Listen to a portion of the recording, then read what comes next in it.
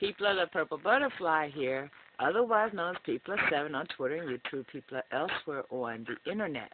My blog is located at purplebutterfly-people.blogspot.com, and my soaps, Purple Butterfly Soaps, can be located at people.etsy.com. And Good Friday was yesterday. I went to my mom's church because my church doesn't have a Good Friday service, and we went over the 12 last sayings. So I'm going to tell you what those are now. Father, forgive them, for they know not what they do. Luke 23:34. This day thou shalt be with me in paradise. Luke 23:45. Woman, behold thy son. And they misspelled it on this paper. It says they. Which was at John 19:26-27. And my God, why hast thou forsaken me? Which was Matthew 27:46. I thirst. John 19:28. It is finished. John 19:30.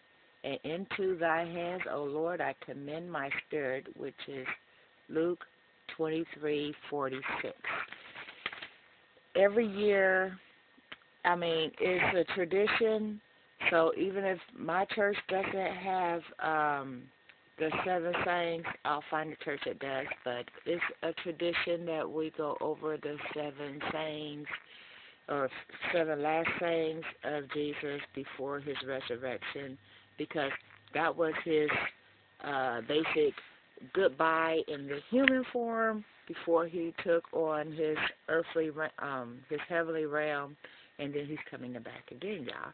You can't have Easter without Good Friday. So we honor that.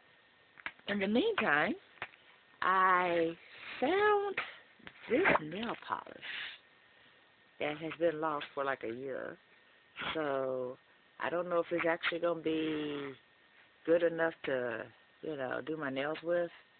It's called Glass Pink. Is that pretty or what?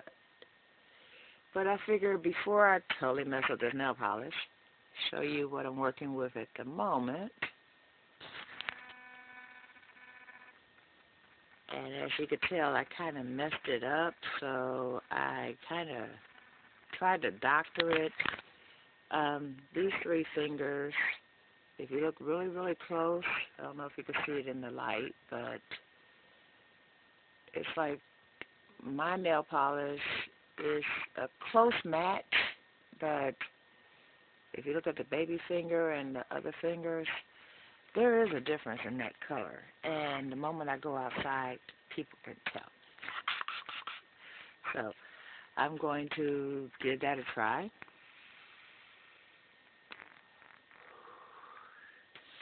I've reduced half my project bags down to 4 different projects. The only one I have to go through now was this green one over here, and that was probably going to, that's probably going to make 3 or 4 different projects, because there's different types of yarn in those bags, and I've already got a great big plastic bag over there of some yarn, so forth and so on. I've located that book I originally learned how to knit with, I Can't Believe I'm Knitting. And there's another book that has pictures and diagrams of every stitch. I still can't read patterns anymore, but because of the pictures in this book, it was a Harper's Point, Hampton's Point. It was the book that basically taught people that were not English speakers how to knit, and if they weren't from, it gives you a visual definition of each stitch, whether you know English or not. All you have to do is memorize the symbols. So I'm going to basically relearn how to knit because, you know, I understand it's supposed to come back after you start doing things, but it hasn't yet. So I'm going to start from scratch.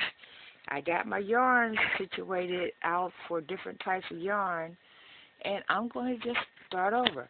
I also have learned that I need to relearn French because je me parle français, très fluent. I could say it, but comprehension-wise, I'm not remembering everything that, I mean, it's like I watch a video of a friend, it's totally in French, and I could pick out the gist, but I can't respond to it. It's like that portion of my brain is missing. So, you know, oh, hold on. Let me grab this right quick. Everybody's always asking me, what's under that cup? Well, that's my favorite cologne.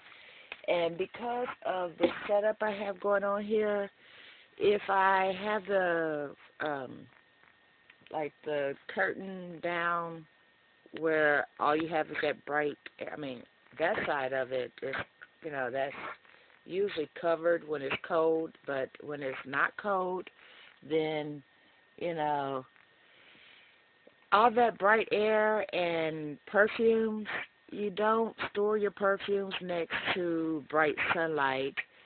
Well, not if you want it.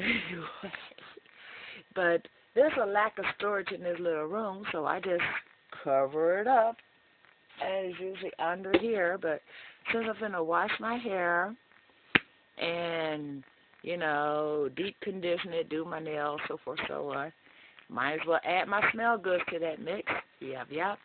Anyway, you have been brought up to date on People 7, People elsewhere on the internet. My blog is located at purplebutterfly-people.blogspot.com, and my soaps, Purple Butterfly Soaps, can be located at people.etsy.com.